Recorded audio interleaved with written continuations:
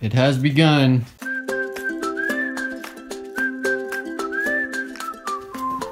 She's officially on the stand. Turned out pretty good.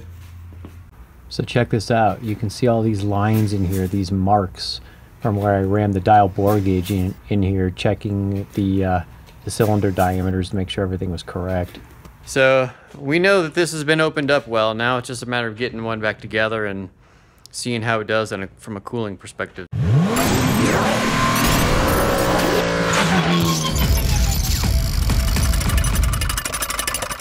These guys are a problem. So what I have here is my handy dandy Harbor Freight solvent tank with totally awesome cleaner.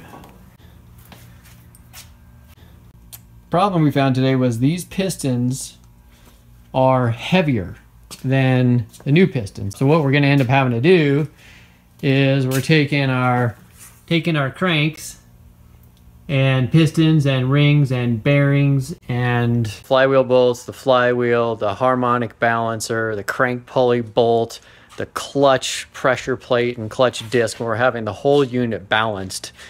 The pistons are 20 over, they're a little larger and they're lighter.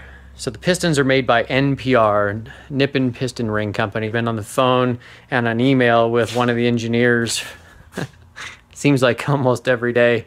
And they're not annoyed. They really like the fact that somebody's actually interested in the engineering side of what they're doing. So what I found was the pistons, there's even a 20 over piston is lighter. So what happens is we have a balance issue. They're actually lighter by 14 grams, which is about a half of an ounce. So, even the problem with, with the engine here, with the cooling issue, I'm also finding that a lot of these engines are actually throwing rods or spinning bearings at a very young age. And a lot of that leans towards poor oil management. I've opened some of these valve covers and I will show you on one of the complete engines I still have together. I pulled the valve covers and it looks like a volcano went off under there. I've never seen anything quite like it.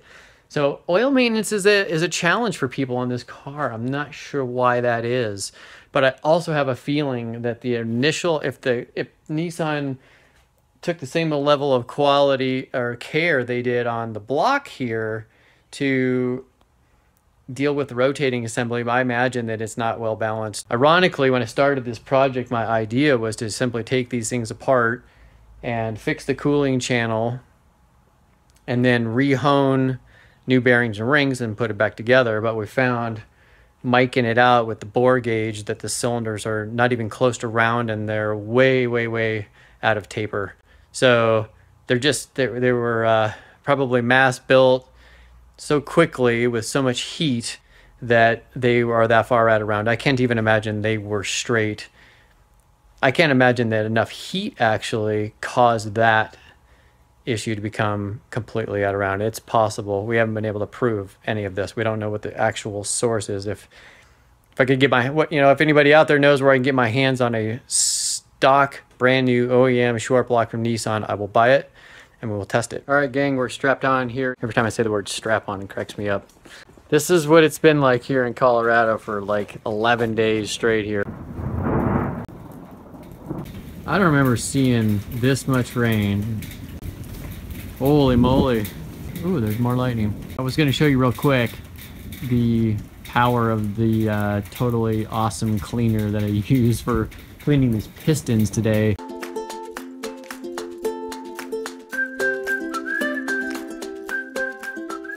I did download the MSDS charts in here and actually look at what's in here, trying to figure out why this was actually so non-harmful on aluminum. So can't remember what the actual ingredient was, but this stuff doesn't kill your hands. Purple Power, on the other hand, is pretty gnarly, and it will certainly do a number on your aluminum parts.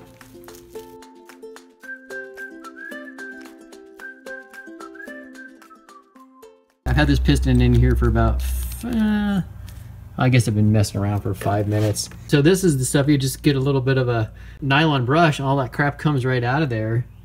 And this looks like a brand new piston. It's crazy what this stuff does.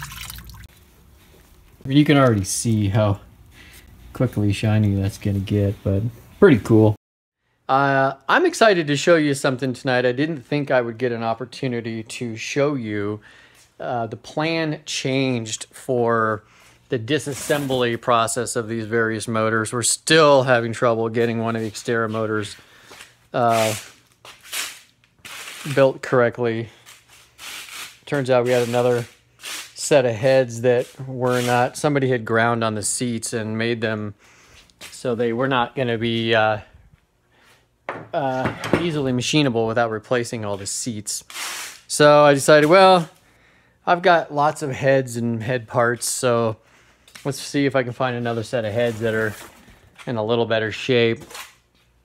And so we decided, after all that, that I was just going to disassemble the motor for the silver Xterra, with the possibility that because there was such poor oil maintenance on this truck, that we might actually find more damage than we think exists, even like on the cams and stuff inside the head. So, and the short story is that what I need actually is about 6 intake valves to replace the ones that are in the JDM motor, because unfortunately some of the machine work didn't work properly. Or actually, I didn't even know it was happening. I found that somebody who had their hands on it didn't probably do it correctly, and certainly not a complete job. So long story short, I hadn't expected that anybody did any work on the heads on those, so this was a surprise. I decided to dig into the silver Xterra motor that I had been holding off from doing, because I wanted to use that as a model of how to reassemble all this stuff,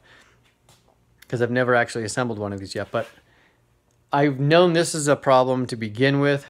This motor had rod knock. The truck only has 90-some thousand miles on it, so it was really a surprise. I got lucky, found it, bought it after the motor had gone bad, and I popped over the valve covers, and that's what I'm going to show you. I've never seen anything like this. This is extraordinary. Check this out. Looks like a volcano may have gone off inside here. Is literally almost what this looks like. This is incredible. I can't even get to the heads of the bolts to get my internal hex in there to remove the head bolts. This is going to take some serious surgery. But look at this, like,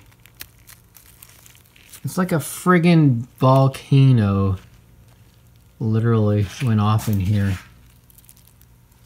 I've never seen anything like this. Look at this, just, I mean, really? Here's the inside of the valve cover itself. Like, this is all just nasty. I don't even know what to say.